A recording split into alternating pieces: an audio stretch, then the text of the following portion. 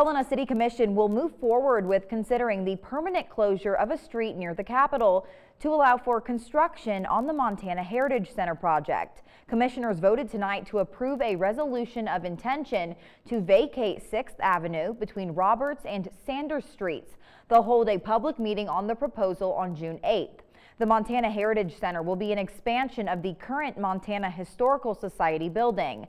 The original plan was to construct a separate building across 6th Avenue connected with a tunnel. The design team says they would now prefer to build an addition to that building, which they believe would be safer, more secure, and more efficient in its operations. Some people in the neighborhood say they're concerned about the effects of closing 6th. They say it would redirect more traffic onto residential streets.